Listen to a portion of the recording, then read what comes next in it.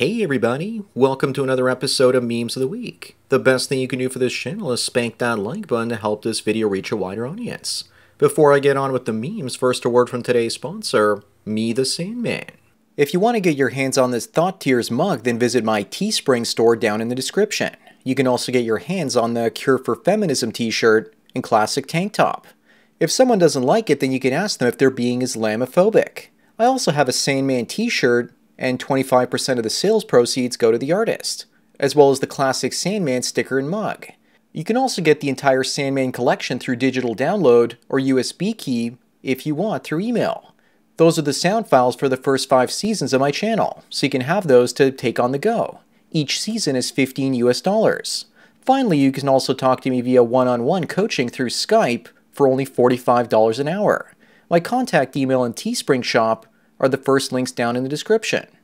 And now on with the memes. Number 1, this woman wonders if beautiful women really have pretty privilege, or if men are just misogynist because we only respect women we find attractive. Actually, it's the other way around.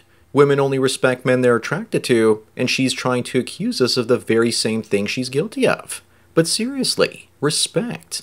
I guess for women, simping for them is considered respect nowadays. Moving on is the average man watching a lonely fool's girl and married jean dealer buying their 4th car while you're waking up early to live a decent life. Clearly the social contract is broken.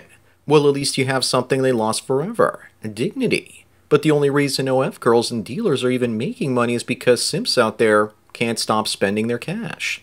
They're living life on easy mode, and all it cost them was their self-respect.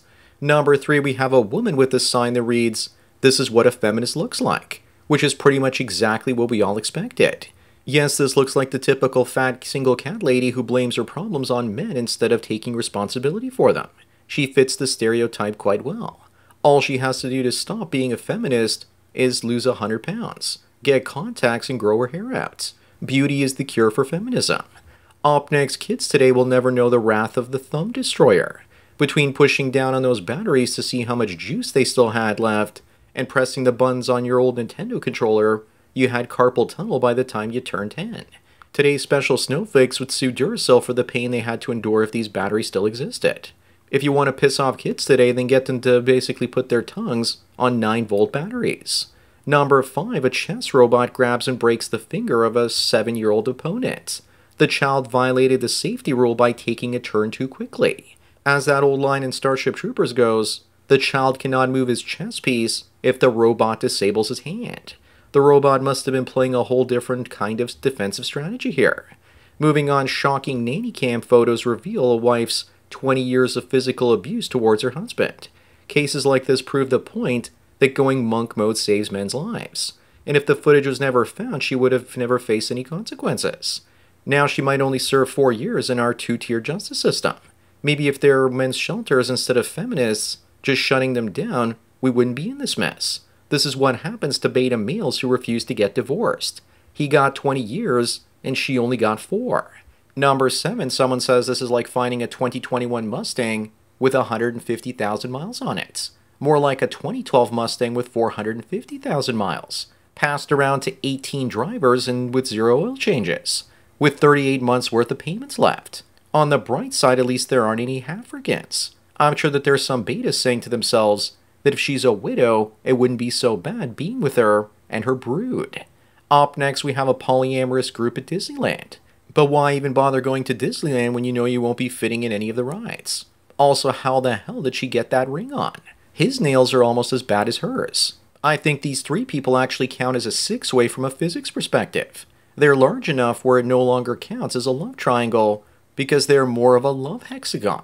Most poly couples are usually fat and ugly. Number 9, in Germany, almost 50% of women working in brothels are from Ukraine. Is this the future of people in Ukraine? Young guys being cannon fodder in the East, and women being cock fodder in the West. I wonder if the men in Ukraine would still be fighting if they knew that their women were being used by men in the West. Maybe that's why more men than ever are trying to get out of Ukraine. These women are also all over the place on Lonely Fools these days. Moving on, you can tell a lot about somebody based on their kids. You have Barron Trump and he looks pretty normal. The others were raised by Obama, Biden, and Harris, and they look like degenerates. If you can't take care of your kids, then how well can you take care of your country?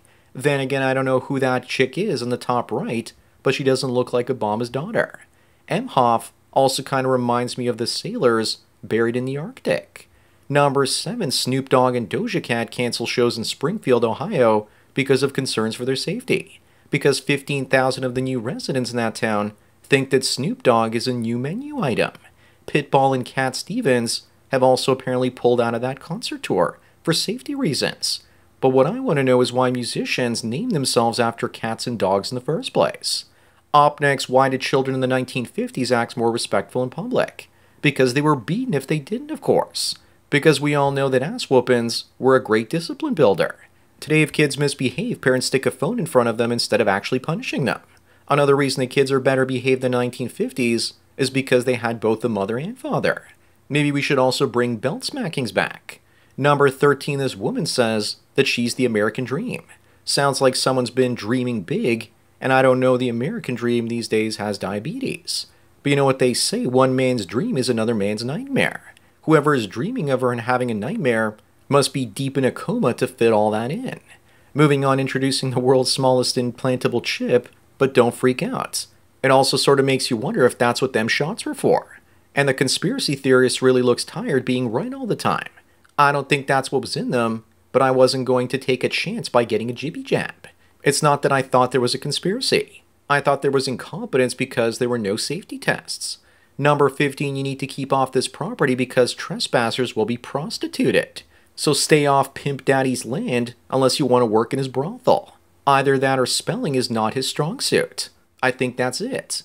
Either those two options or some warnings are just a little bit too creative. I just hope that Kamala doesn't set foot on that property or this might happen to her. Again. Up next, why did The Weeknd choose this for his new album cover? Is he trying to tell us that he went to one of Puff Daddy's parties and was forced to take a swing and submit to the music industry? Or that he's finally ready to collaborate with Drake? He looks like he's blinded by the light and about to get some jizz in his eyes. That is the new album cover minus the shadow. I guess somebody played a prank due to the Puff Daddy controversy.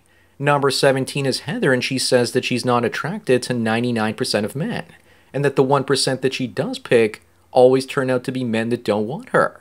Sounds like a future cat lady to me. She's competing with 100% of women for those 1% of guys, and she's just pump and dump material. This is the nature of the black pill, and at least she's being honest about it.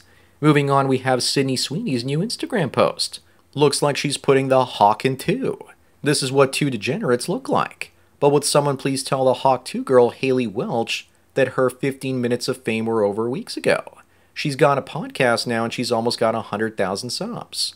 Number 19, after the Democrats replaced Biden with Kamala, Biden wore the Make America Great Again cap, probably to spite them for forcing him to step down.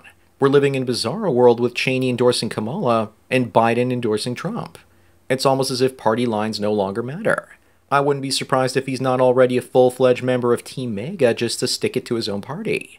Back in the 70s and 80s, people were against gay marriage, when actually this is all it was, with Bert and Ernie living their best lives. I wonder which one was the bottom and which one was the top. Or maybe they were versatile. I think Ernie was the more feminine one and the catcher, not the pitcher, if you know what I mean. Because he would always drive Bert crazy, nagging him and never give him a moment's peace. Bert was treated the way a wife treats her husband, driving her mad. Number 21, Jesse James once gave a widow enough money to pay off her debt collector, and then robbed the debt collector as the man left the widow's house. Is this based or white knight behavior?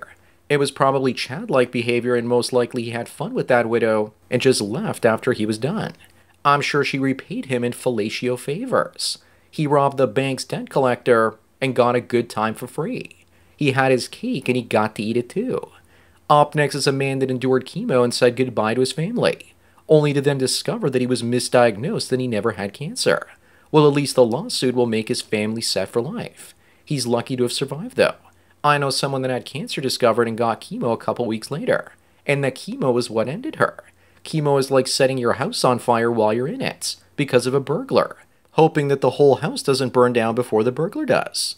Number 23, up next, this woman is saying that if God wanted her to only have one boyfriend, then why did he give her 3 holes in ADHD?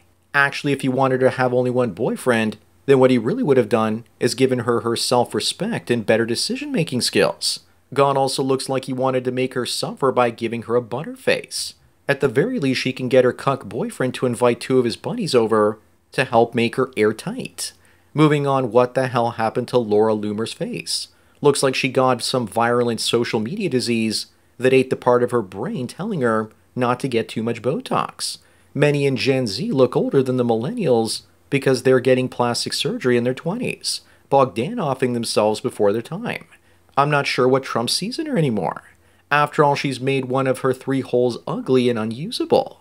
Number 25 and the last one looks like Gen Z is coming to its senses, saying that wokeism is only for ugly people. Yes, the lefties that are both ugly physically and mentally. Communism has always been the revolt of the ugly, misshapen and resentful against the beautiful. AOC is not particularly ugly, but I'd rather eat broken glass rather than going out on a date with her. Let's hope that Gen Z makes being woke unpopular. So that's it for another Memes of the Week. Please give this video a like to push it up in the algorithm, and so new viewers can find it. If you enjoy this series and want me to keep making it, then donate at the PayPal Subscribe Star links below. Anyways, enjoy the rest of your day, and cheers.